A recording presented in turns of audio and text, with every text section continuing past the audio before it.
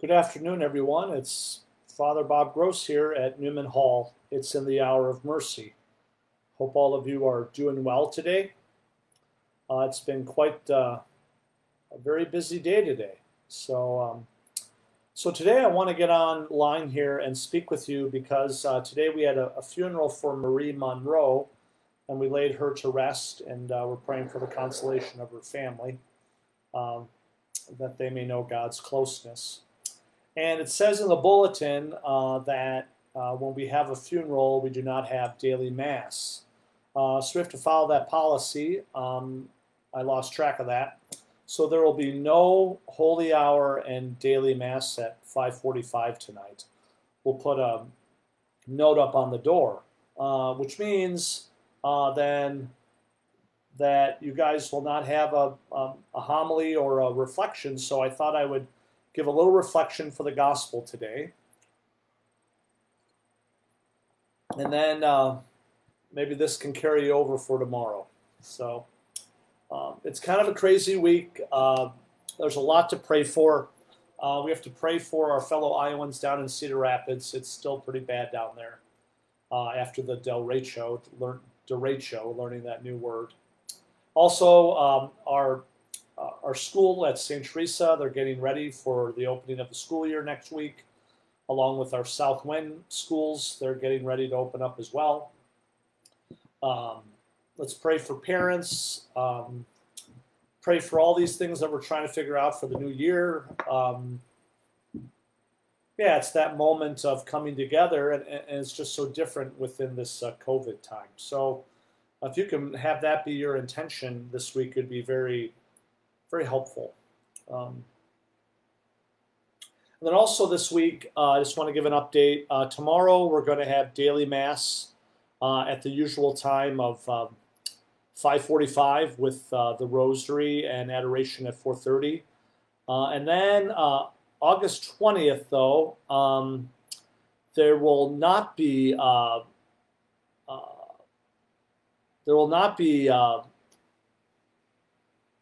yeah, maybe I can make it. Yeah.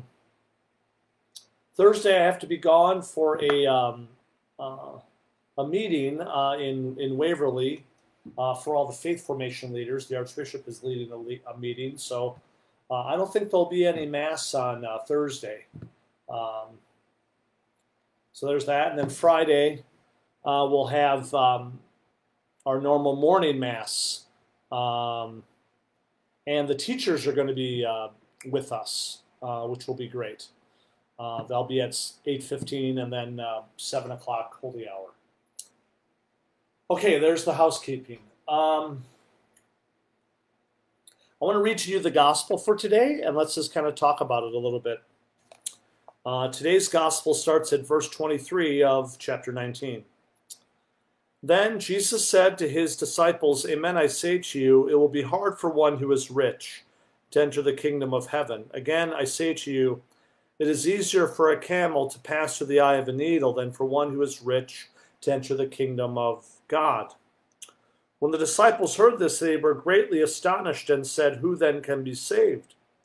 Jesus looked at them and said, "For human beings this is impossible, but for God all things are possible." Then Peter said to him in reply, "We have given up everything and followed you. What will there be for us?" Jesus said to them, "Amen, I say to you, that you who have followed me in the new age, when the Son of Man is seated on his throne of glory, will yourselves sit on 12 thrones, judging the 12 tribes of Israel. And everyone who has given up houses or brothers or sisters or father or mother or children or lands, for the sake of my name, will receive 100 times more and will inherit eternal life. But many who are first will be last, and the last will be first." The gospel of the Lord. Praise to you, Lord Jesus Christ. I guess what I want to share with you today is I'm very much touched by St. Peter. He asks the question everyone else is thinking.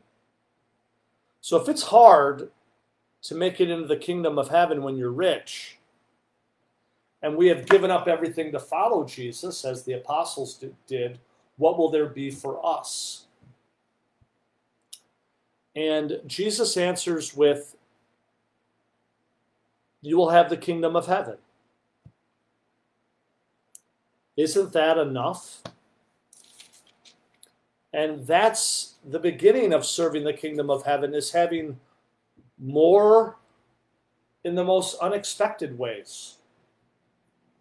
Those who give up father and mother and children and lands will receive 100 times more. What does that mean? It's really Jesus saying, you can't outdo God in generosity. I'll give an example. I've given my life over to the gospel, and I've experienced the 100-fold. I think about all the people that I have met because I am a priest. If I wanted to become a priest, the circle of my relationships would be that much smaller. Or I think about people that are generous to the Lord in their lives. And like yesterday, I was talking to a very good friend who was a Focus missionary. He's now has since left Focus, and now he's working for a company, and he has his children and all that. But how rich his layer of relationships are because of his experience of working for Focus for 3 years. That moment of generosity, and we would not have met if I would not have become a priest and if he would not have joined Focus. So there's this sense that God will provide more than we can possibly imagine. And that's what Jesus is getting at. And that's why it's hard for those that focus on riches to enter the kingdom of heaven, because they cut off their nose to spite their face, in a sense. If your goal is pleasure, honor, or riches, you're going to go into a much more narrower and shallower world. That's why Jesus is inviting us to a deeper life. That's why he says in Luke chapter 5, put out into the deep. Put out into the deep. Put out into the deep and start to tread water, and then Jesus will save us and help us. We can only experience that if we put ourselves out into the deep water. If we stay in shallow waters, superficial desires, this world only concerns, we never leave the kiddie pool in a way. It's nice, the water is, but it doesn't totally invigorate us. That's why the gospel is going into the deep end of living.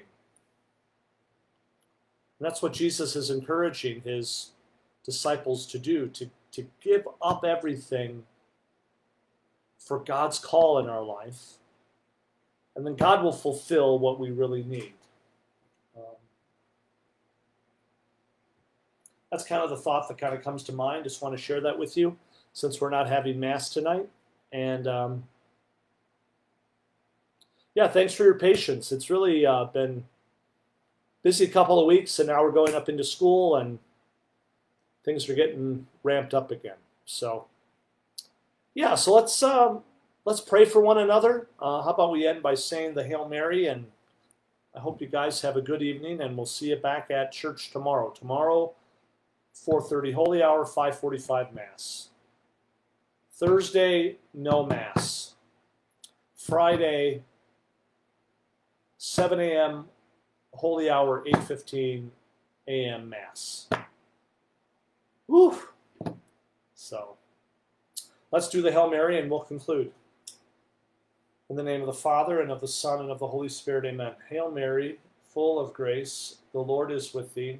Blessed art thou among women, and blessed is the fruit of thy womb, Jesus. Holy Mary, Mother of God, pray for us sinners, now and at the hour of our death. Amen. May Almighty God bless you, the Father, the Son, and the Holy Spirit. Amen. Hope all of you enjoy the beautiful day. God bless you.